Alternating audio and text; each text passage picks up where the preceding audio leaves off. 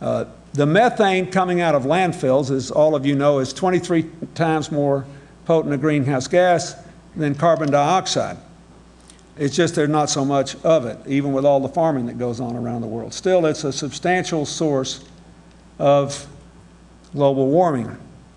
We're working with Mexico City, with Lagos, Nigeria, with Sao Paulo and Rio, with Lima in Peru, with Delhi and Mumbai on options for developing their landfills. Whenever I think of a big urban landfill, I think not just of an eyesore and a public health threat and a contributor to global warming. I see it as a source of great wealth.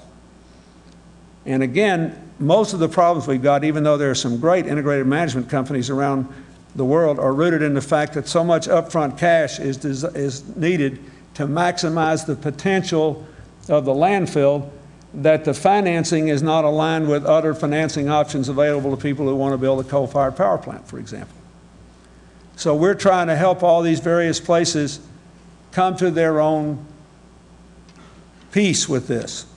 For example, in Peru, we're working with an NGO down there to actually train scavengers to be full-time recycling workers. Put them on regular salary, give them access to decent health care.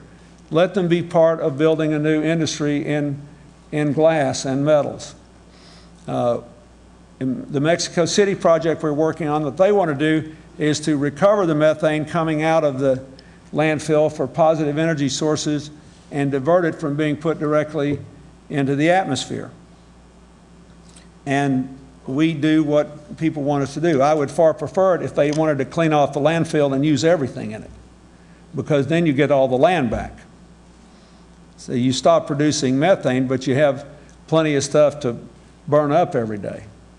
You can have other people extract the organic material out of the landfill and compost it and turn it into fertilizer. It's one of the things the Indians are interested in doing, sending it out into rural areas to their farmers and providing a better growth pattern for agriculture and also reducing refuse. Then you can take everything that's left, and depending on the size of the landfill and its location vis-a-vis manufacturing facilities, you can either use it for cogeneration with manufacturers or just feed it directly into the electrical grid. I think, I'll make you a prediction, I think the people in the how business will spend more and more and more time on what to do about urban waste over the next 5 years, because it's a terrific source of new energy and energy efficiency and advances against climate change.